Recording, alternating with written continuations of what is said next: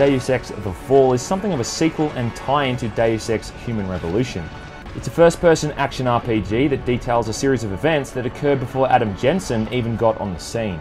Developed by Eidos Montreal for Android and iOS systems, it's now available on Steam for Microsoft Windows.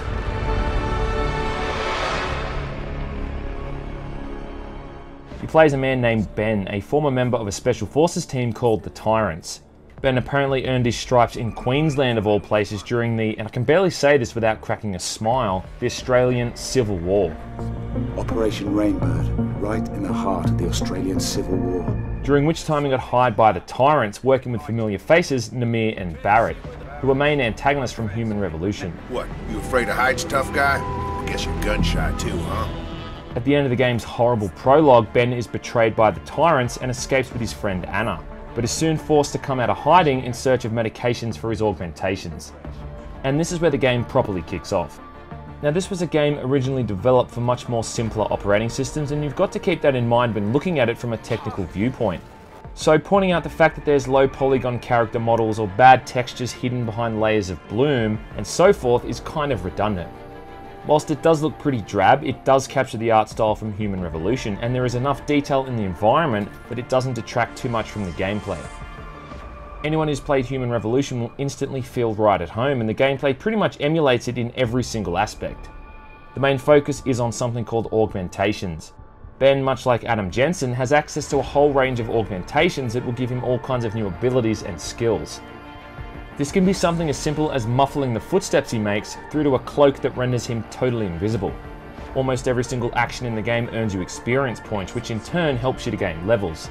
Each new level comes with something called a Praxis Kit, which can be used to purchase new augmentations. One of the biggest differences is that weapons and items can be purchased at any time throughout a shop menu of sorts. Literally at any time you want, you can just pause the game right in the middle of the action and buy up all the ammo and grenades you want. This doesn't bother me too much, but it does seem a little bit casual and kind of removes tension, well, all of the time. One thing Deus Ex is always known for is the way it gives players a real sandbox approach to tackling levels. The main area in the game is Costa Rica, Panama, and the hub has lots of little back alleys and hidden routes. Walking in the front door is a viable option, but then again so is going through the back door and shutting down all the security systems in the building. If a path forward seems too hard, then chances are there's always another way around, and The Fall has made sure to keep that level of polish and freedom with the environments up to snuff. And this carries across to dialogue choices in cutscenes as well. I'm looking for a resupply of new pods. As was the case with Human Revolution, the most effective way to level up quickly is by taking a non-lethal approach and hacking the shit out of every single computer terminal that you can get your hands on. On the downside, The Fall has also brought along a few of Human Revolution's problems, whilst also having a few of its own. Stealth can still be something of a mixed bag, and you never really know how enemies are going to react. Turn around! Combat also isn't entirely stellar, and is downright horrible when you've got a bunch of guys on you at once, as quite often they always just seem to bum rush you. And I'm still not fond of the unskippable takedown sequences, which magically teleport you into the middle of the room as it loads one of the preset animations.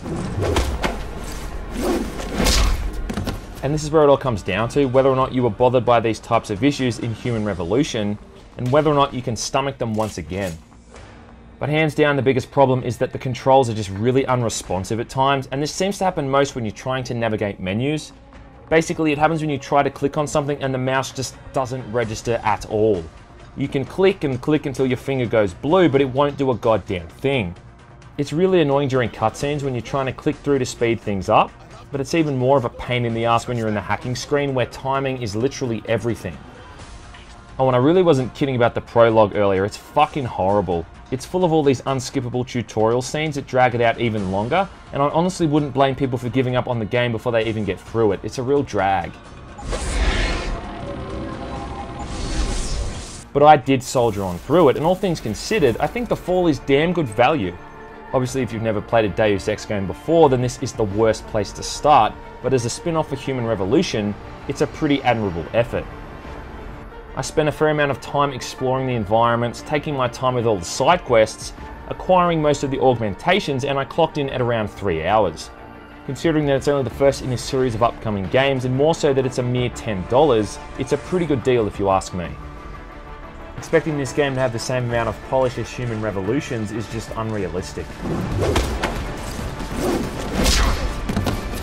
You'd spend a lot of time shifting through the septic tank that is indie games to find something for the same price in the same genre with as much gameplay. Hopefully in the next episode they'll flatten out the bugs and patch things up where it matters most. Keep walking, Aug. I mean, welcome here.